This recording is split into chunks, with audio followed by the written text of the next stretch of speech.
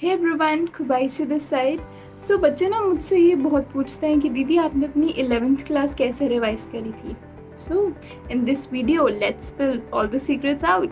चलिए शुरू करते हैं। तो 11th रिवाइज करने की बात आती है जब तुम्हारा 12th का सिलेबस मेरा पूरा हो चुका था। क्योंकि काफ़ी बच्चों का इशू होता है, बट फॉर्चुनेटली मेरे साथ इशू नहीं था। 11th में I was quite serious about my JEE, तो मैंने 11th को वेस्ट नहीं किया था। I studied in my 11th also and तो इसलिए मेरे पास इतना ज़्यादा प्रेशर नहीं था। हाँ, मेरे कुछ टॉपिक्स वीक थे, फिज़िक्स में मैकेनिक्स इतनी स्ट्रॉन्ग नहीं थी, ठीक है। एंड केमिस्ट्री में भी ऑब्वियसली केमिस्ट्री को तो you need timely revision, right, specially inorganic and organic वाला पार्ट। तो वो पार्ट को थोड़ा साइड पे रखते हैं, क्योंकि केमिस्ट्री में अगर हम बात करें ऑर्गेनिक की, तो हमारे टीचर्स ने ना मतलब जब 12th में ऑर्गेनिक स्टार्ट करवाई थी, तो हमें वैसे तो 11th में ज़्यादा कुछ करवाया नहीं था, राइट। तो जब 12th में ऑर्गेनिक स्टार्ट करवाई थी, that was a new start, and उस पर हमारा जो नॉमेनक्लेचर एंड प्योरीफिकेशन वाला था उसका कोई लिंक ज़्यादा था नहीं, एंड वो ज़्यादा लर्निंग वाला पार्ट था भी नहीं। तो that was not an issue for me. And inorganic के लिए, इनऑर्गेनिक तो या you need to revise and उसको टाइमली रिविजन करनी पड़ती है उसकी। जैसे कभी सपोज करो कि तुम फ्री बैठे हो एंड तुम्हारा कुछ और सॉल्विंग वगैरह करने का मन नहीं है, तो you can just pick up your S block, P block and give them a read. मतलब मेरा तो ऐसा होता था कि जैसे पी ब्लॉक के अंदर ना दे use to be some of the compounds जो जिनको पढ़ना मुझे थोड़ा इंटरेस्टिंग लगता था, ठीक है, क्योंकि जो उनकी प्रॉपर्टीज़ हैं, उनके मटेरियल्स हैं एंड ऑल दैट, जिसमें चीज़ें लिंक हो जाती थी ना आपस में, वो मुझे पढ़ना बहुत पसंद था कि हाँ चलो यार ये पढ़ लिया, इसके साथ साथ ये भी हो गया, ठीक है। तो I was like that person.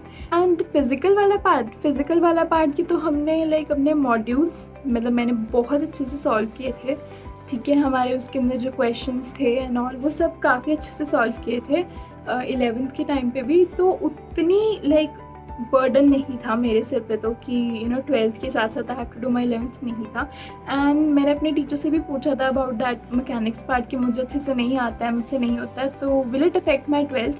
तो उन्होंने कहा था नहीं, it won't affect your 12th very much, ठीक है। बस तुम्हें थोड़ी थोड़ी बेसिक्स पता होने चाहिए। अगर हम बात करें SHM की, ठीक है, तो उसमें what are the some of the formulas, ठीक है, and omega and all that, तो उन सब के थोड़े बहुत फार्मूलाज तुम्हें पता होने चाहिए एंड थोड़ा थोड़ा हर एक का पता होना चाहिए, रोटेशन का एंड ऑल दैट। तो दैट वाज कि हाँ ठीक है इतना तो मुझे आता है।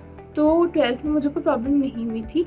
12th का सिलेबस ख़त्म होने के बाद हमें 11th रिवाइज करनी थी, ठीक है। उसके लिए प्रोवाइडेड कि मैंने अपने सारे मॉड्यूल्स वगैरह जो भी हमारे थे, ऑल द एक्सरसाइजेस सारी उसके अंदर से हमने कंप्लीट कर ली थी, ठीक है। एक्सेप्ट फॉर दैट एक्सरसाइज 4 के कुछ ना हमारे एक्सरसाइज 4 में दे use to B J advance plus level. तो एक्सरसाइज 4 में क्या होता था कि उसमें होते थे कुछ सब्जेक्टिव क्वेश्चंस, पीछे से तो आने बंद हो गए सब्जेक्टिव क्वेश्चंस, बट वो बहुत ज़्यादा पहले के सालों के होते थे। एंड वो मतलब इतने ज़्यादा दिमाग लगाने वाले क्वेश्चंस होते हैं ना, इतने ज़्यादा कि you need to think a lot and do calculations a lot, तब जाके वो तुम्हारा क्वेश्चन निकलेगा। तो कभी कभी क्या होता था कि वो क्वेश्चंस मैं छोड़ देती होती थी कि या वो बहुत डिफ़िकल्ट लगते थे, तो थोड़े टाइम के लिए उसको मैं साइड पर रख देती होती थी कि I will do it later, ठीक है, 11th में। और हमारे टीचर्स ने भी हमें ऐसा कुछ नहीं बोला था कि you need to do that exercise 4 question. कुछ चैप्टर्स के बोला था वो मैंने कर लिए थे, पर कुछ चैप्टर्स के हमने नहीं किए थे, बिकॉज समटाइम्स क्या होता था कि 11th के मतलब जैसे हम बोलते हैं कि जेई एडवांस्ड में मिक्सचर ऑफ कॉन्सेप्ट्स आता है, राइट। तो कुछ क्वेश्चन ऐसे हैं जिसके अंदर 12th के कुछ कंसेप्ट यूज़ हो रहे हैं, इलेक्ट्रोस्टैट्स यूज़ हो रहा है, मैग्नेटिज्म यूज़ हो रहा है, तो वो हम नहीं कर सकते थे, ठीक है। और कुछ इस तरीके के क्वेश्चंस मैंने थोड़े छोड़ रखे थे। तो हमारे मतलब टीचर्स ने हमें कैसे बोला था रिवाइज करने को कि सबसे पहले तो वो एक्सरसाइज 4 के क्वेश्चंस तुम करो। Exercise 2 that was of JEE mains level, that contained all the previous year JEE mains questions and some other questions of JEE mains level, ठीक है। तो वो एक्सरसाइज करने को बोला था। ठीक है, कि वो एक्सरसाइज ढंग से करनी है एंड एक्सरसाइज 4 करनी, एक्सरसाइज 2 एंड 4 ये करने को बोला था हर एक चैप्टर की, लाइक जो भी हमारे मॉड्यूल्स में थे। प्लस जब तुम्हारी वो हो जाए और बहुत अच्छे से हो जाए कि तुम किसी क्वेश्चन पर जितना तुम आइडली टाइम दोगे अपने रियल पेपर में, अगर उतना या उससे कम टाइम लग रहा है, then you can switch on to a book. Otherwise जब तक तुमने जेई मेंस सपोज तुम्हारा पास था हमारे जैसे, तो हमें सर ने यही बोला था कि एक्सरसाइज 2 करो, अच्छे तरीके से करो एंड एक्सरसाइज 4 के ऑब्जेक्टिव क्वेश्चन कर लो जब जेई मेंस के लिए कर रहे हैं। बट अगर तुम्हारे पास टाइम गैप है तो we use to do subjective questions and plus books में से बुक में से ऑब्जेक्टिव क्वेश्चंस फॉर प्रिपरेशन। ठीक है, मैथ्स की बुक में से करती होती थी मैं क्वेश्चंस, लाइक जो हमारे सर ने बोला था कि या तुम एक चैप्टर उठा लो, ठीक है, उसको दो, क्योंकि वो बुक एक्चुअली काफ़ी डिफ़िकल्ट थी जो मैंने यूज़ की थी, अमिता अग्रवाल करी थी, तो वो काफ़ी डिफ़िकल्ट बुक थी एंड लाइक उसकी शुरू में तो क्वेश्चन बहुत आसान होते थे पर बाद में जाके बहुत मुश्किल हो जाते थे। तो हमारे सर ने मतलब मेजरली यही रिवीजन स्ट्रैटेजी रही थी कि एक्सरसाइज 2 एक्सरसाइज 4 करो। अगर ये तुम्हारी कंप्लीट हो जाती है with an ideal framework, like ऐसा नहीं होना चाहिए कि तुम एक्सरसाइज 4 के एक क्वेश्चन को 10 मिनट दे रहे हो, दैट्स नॉट द थिंग। ठीक है, वो भी ऑब्जेक्टिव क्वेश्चन को। अगर वो सब्जेक्टिव क्वेश्चन है एंड इट डिमांड्स 10 मिनट्स तो ठीक है, वो कोई चक्कर नहीं है। उससे ज़्यादा भी दे लो तो भी कोई चक्कर नहीं है, like if it's a question is a very lengthy question we understand. पर अगर वो ऑब्जेक्टिव क्वेश्चन है and you are giving more than 10 minutes to it, then it's a completely waste of time to do any book. ठीक है, कोई भी book मत करो फिलहाल, तुम अपने एक्सरसाइज 2 एंड एक्सरसाइज 4 पे फोकस करो। क्यों? क्योंकि उसके अंदर होते थे प्रीवियस ईयर क्वेश्चन। अब मतलब जैसे मैंने तुम्हें बता दिया एक्सरसाइज 2 4 हमारे लिए, तो तुम अपने लिए अकॉर्डिंगली देख सकते हो कि you can do the previous year questions, right.